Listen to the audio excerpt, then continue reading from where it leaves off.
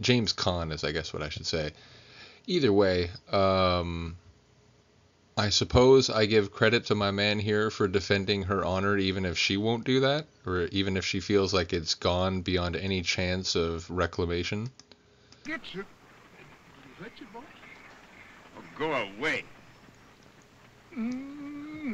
He's got a kick on him like a Missouri mule. So Mr. Porter got the best line in the film. What? Look at him walk out like he absolutely knows that he got the killer line too. Damn, you get it, Mr. Porter. So she went with him, yeah. What are you thinking of? Oh, how nice it is. And how much you can shake off with it, just a little change. She really does look like a, she's posing for a 1930s Flappers calendar right now. Happy? You look great.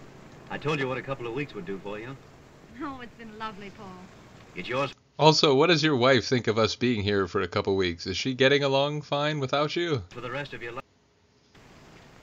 With my compliments. For the just a little change of environment. Happy? You look great. I told you what a couple of weeks would do for you. Oh, it's been lovely, Paul.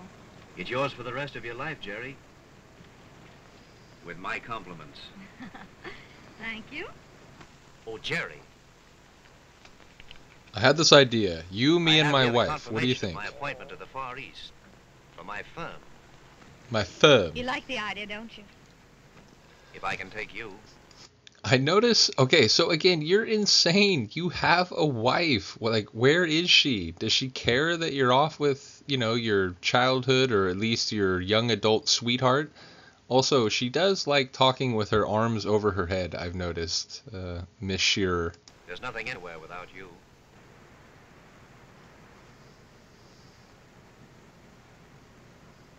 What about Dorothy? Yeah. She'll be much happier, Jerry. Oh, Our marriage hasn't meant anything. Oh my God.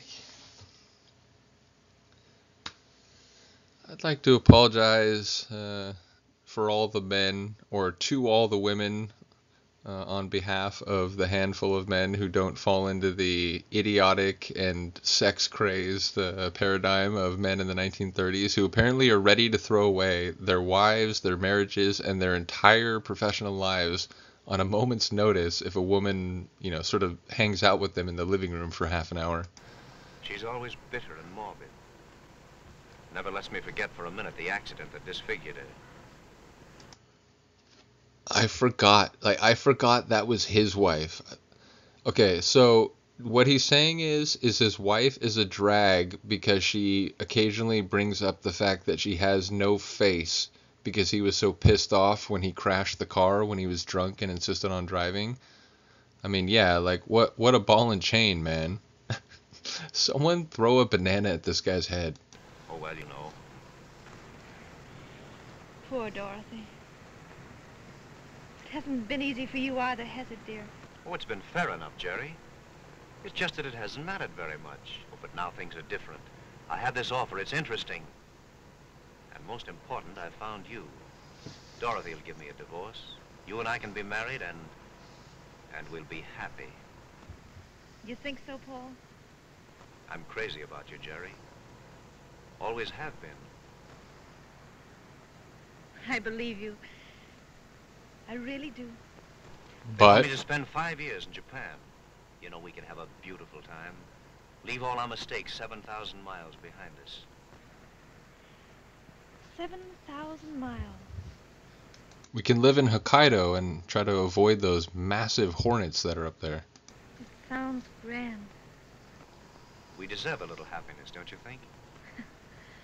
I think you do, Paul. I think you deserve anything you can get.